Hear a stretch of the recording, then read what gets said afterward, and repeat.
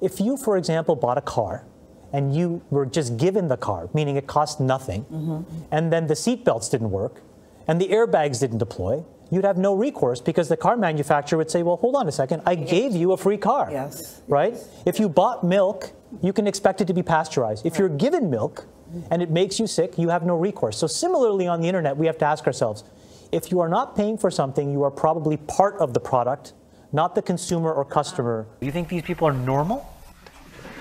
Do you think they're like, ho hum, I'm whole, let's be friends and have a burger?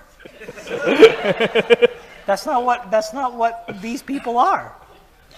Yeah. Okay? They're not. No, They're deeply, profoundly insecure. They manifest a lot of that by their need to find something that they can latch onto that makes them feel less inferior, i.e. superior. And the success tends to be proportional to that feeling.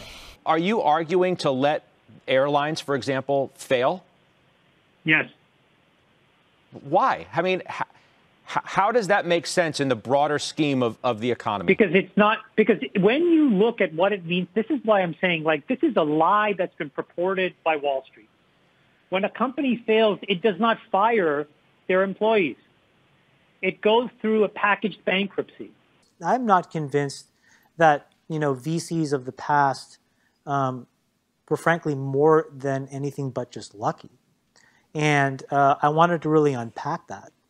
And I think they were mostly lucky because it was a small number of people allocating a huge amount of money to a small number of companies. And so the odds of winning were just so good. And again, the market beta was just so ferociously amazing. And then somewhere between the C and the D, the B guys are like, I'm pretty good at this. This is easier than I should raise a second fund.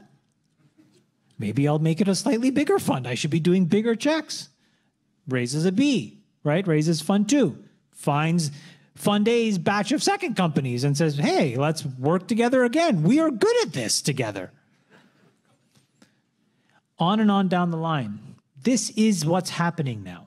That a responsible government should do to react to So this. as a responsible investor, what do you do?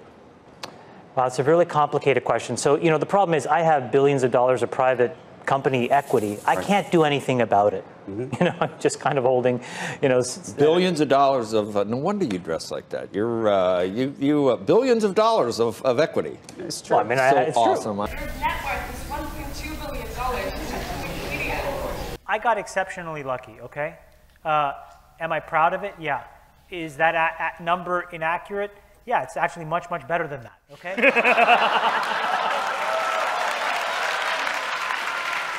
Bitcoin and things like it is the equivalent of the red pill, okay? We are entering a completely world of uncharted water right now. Have you made any investments in Bitcoin? So, I mean, I personally own Bitcoin in my hedge fund. I own Bitcoin in my fund. I own Bitcoin in my private account. It is a huge deal.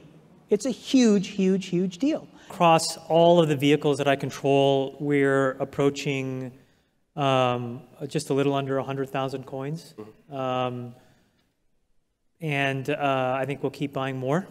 Personally, I sort of have this belief that everybody in the world should probably have at least 1% of their assets in Bitcoin, not any other altcoin, specifically Bitcoin. And I think that we're just at the beginning. There's about 150 people that run the world. Anybody who wants to go into politics, they're all fucking puppets, okay? There are 150, and they're all men, that run the world, period, full stop. They control most of the important assets. They control the money flows. And these are not the tech entrepreneurs.